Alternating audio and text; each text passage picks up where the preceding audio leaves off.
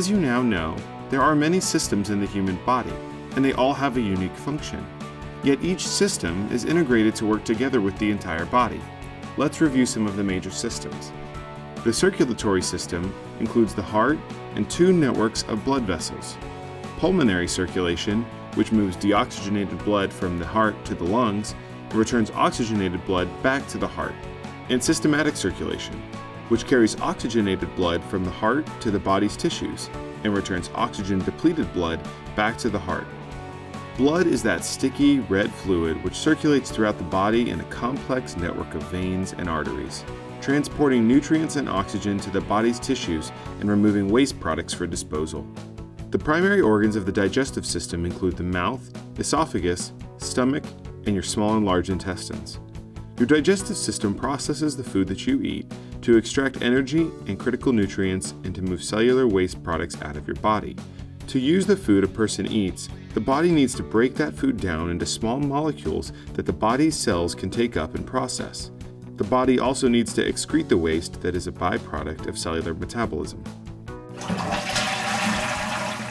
The immune system includes the body's white blood cells, antibodies, T cells, and other vital cells.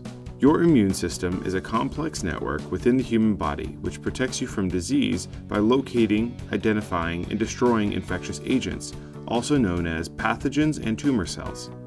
The immune system can identify a number of different disease agents, everything from viruses and bacteria to parasitic worms. It can also efficiently differentiate between these bad invaders and the body's own healthy tissues and cells. The nervous system is made up of nerves, the brain, and the spinal cord. The nerves themselves do not form one single system, but several which are interrelated.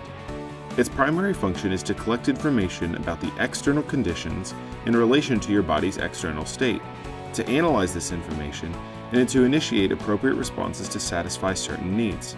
The respiratory system's primary organs and features include the lungs, the mouth, the nose, the trachea, and the diaphragm.